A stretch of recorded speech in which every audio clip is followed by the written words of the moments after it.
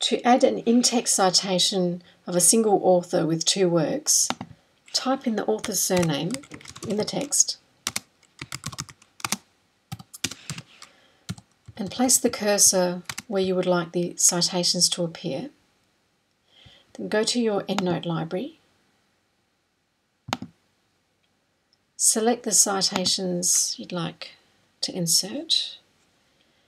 On a Mac, to select two different citations, you use your command keys, command click, to highlight them. Insert the citations, and to change the format so only the years appear, you hover over the citation, right click or control click and select Edit Citations, More,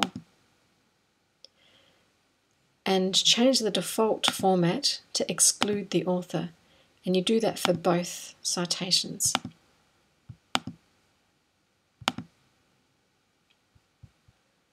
So now in the text you can just see the years listed in the citation.